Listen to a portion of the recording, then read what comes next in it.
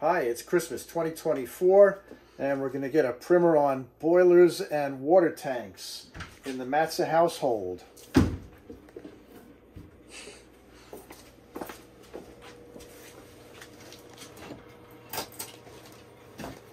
Okay, previous day I have labeled all the pipes so I can figure it out and everybody else can see what's going on here.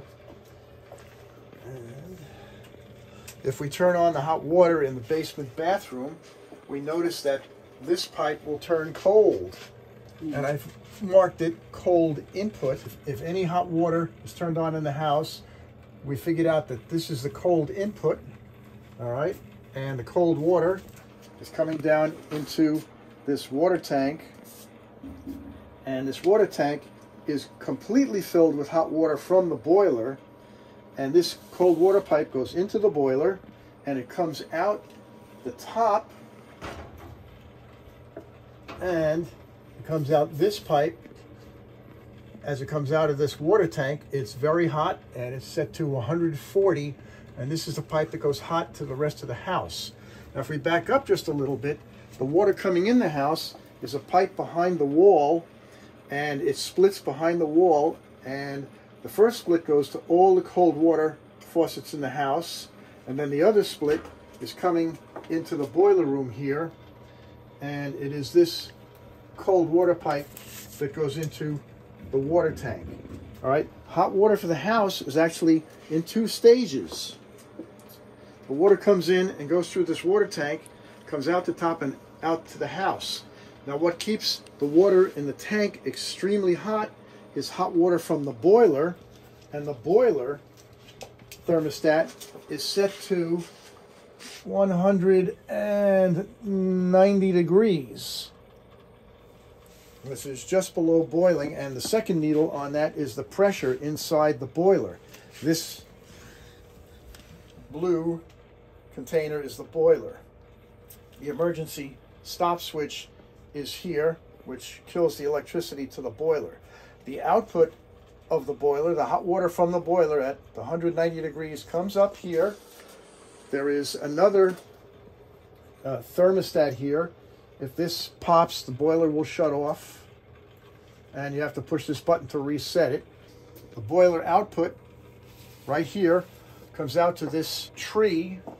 All right, this is basically what's called a manifold, something that has an input of something and splits it to many other things. So you've got the 190 temperature water coming into this manifold, hot water to the house, and then we have these four little water pumps. 1, 2, 3, 4 little water pumps.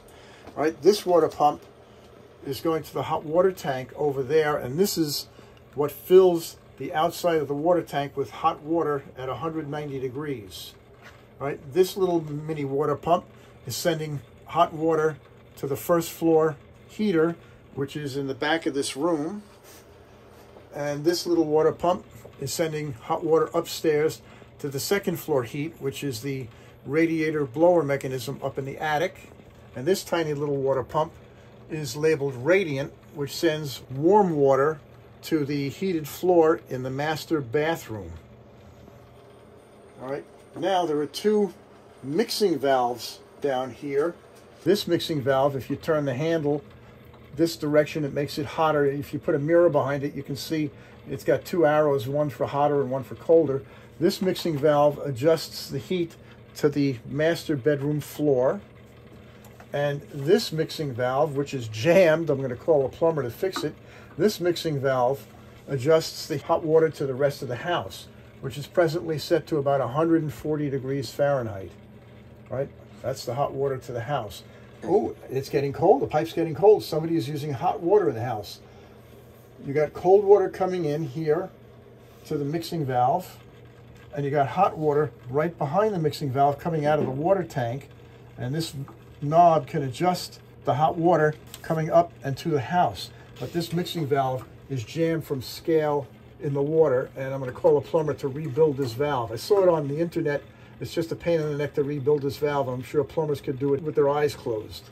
This mixing valve adjusts the heat going up to the rest of the house, and you got cold water coming down this pipe to the mixing valve, and you got hot water coming out of the water tank from behind it and adjusting this knob.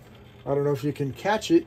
The knob has red over here and blue over here. If I turn the knob this way, water to the house is hotter.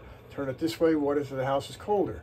But right now this mixing valve is jammed from scale and the boiler's about to turn on. I just heard the relay click. The boiler's going to turn on. All right, so we see the manifold here sending hot water to various places in the house. And we have water coming through this little tiny water pump going to first floor heat, which is the heating unit in the back of the room. You've got boiler hot water. This is a very hot pipe coming into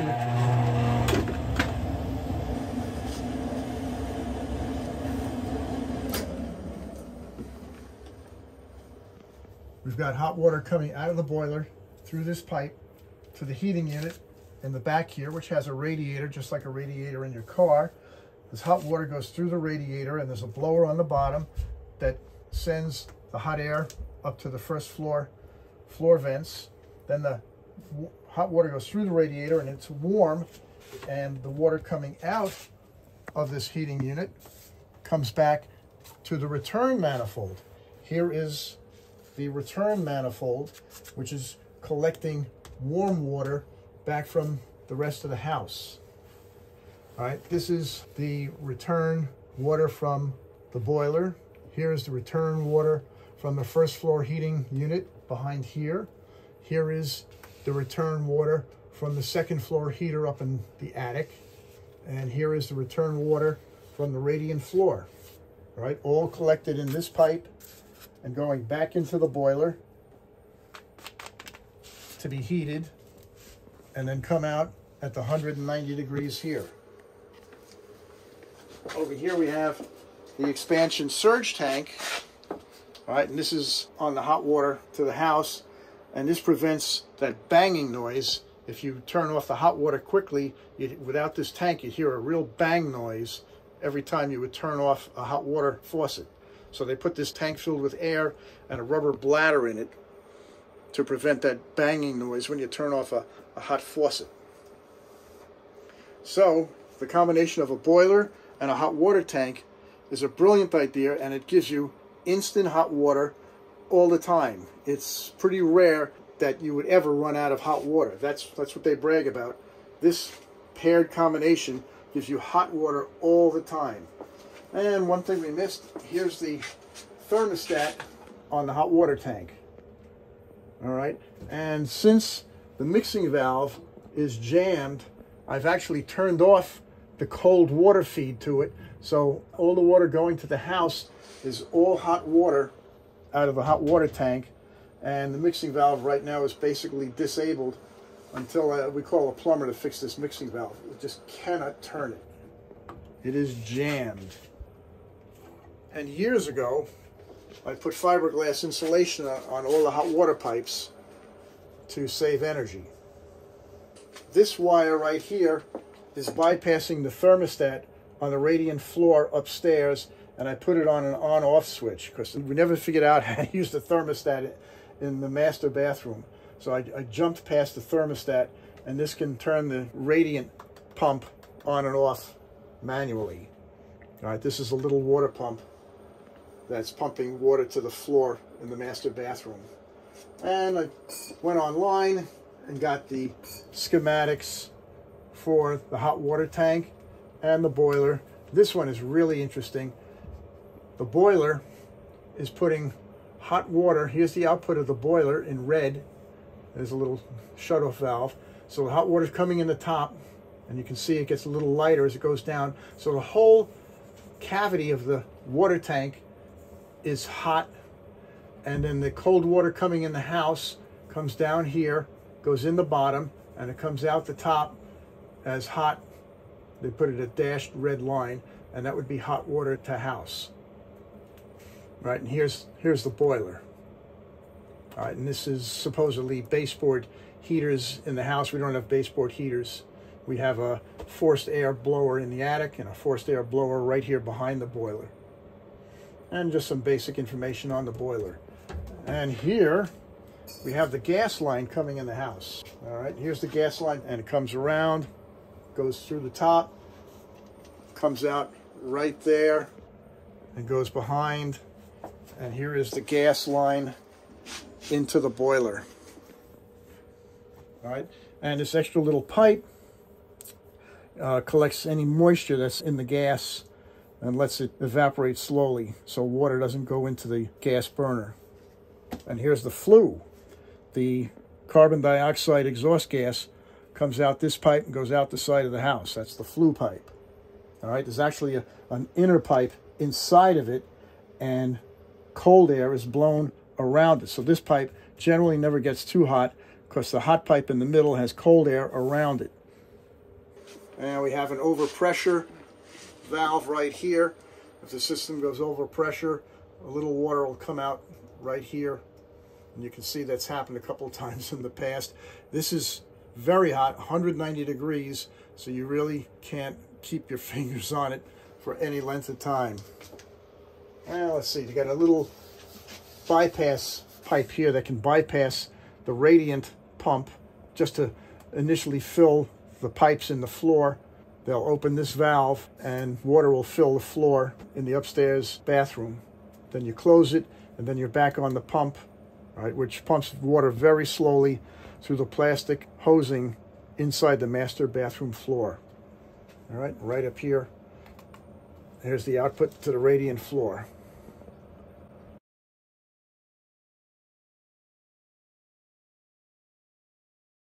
And there's just support poles holding up probably a couple 100 pounds of pipes. And in the corner, in this box, we have all kinds of spare parts for the boiler. There's a spare blower in there, spare relay, a spare overpressure sensor. So we have all kinds of spare parts for the boiler. Electrical breaker panel, electric meter. That's the utility room at the Matza house, Christmas 2024. Thank you.